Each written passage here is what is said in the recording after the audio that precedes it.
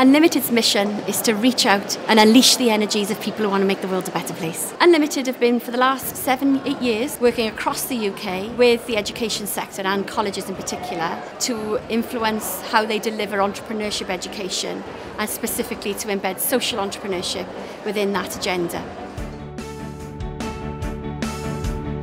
By 2020, the CBI predict that over 50% of the workforce will be either freelance or self-employed, which means it's vitally important to have support for those learners and for those people in the community that want to start a social enterprise. UnLtd have got a key focus on social entrepreneurs, particularly young social entrepreneurs. I think they're important because it gives something back to the community. It's not about profit, it's what you do with that profit. What we've been trying to do is to give them a greater understanding about what social entrepreneurship means, and to be able to offer solutions to staff in understanding what social entrepreneurship is by offering CPD sessions so that they can include that and find ways of embedding social entrepreneurship within their curriculum, within their activities, within their programs and strategy.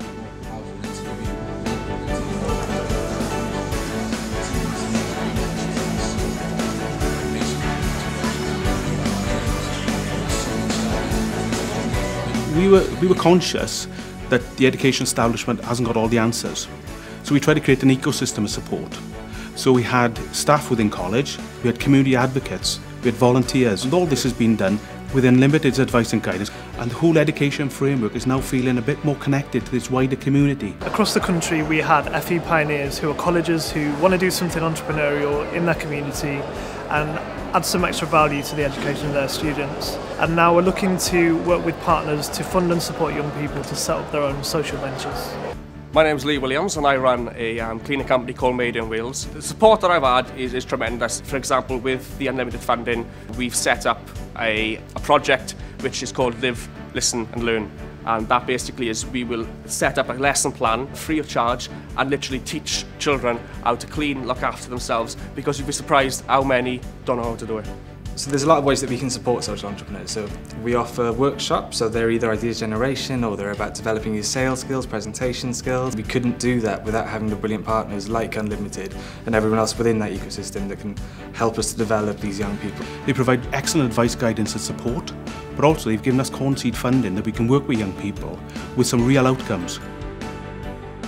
Hi, my name is Andrew Cronin. I'm head coach and founder from Aim Movement. I run free running parkour classes around South Wales. We try and provide free running parkour to schools. Within that then they can actually be a part of the community. When I first started with Live UnLtd, I was funded, but with that I actually had a mentor and it helped so much develop what I needed to do within my company.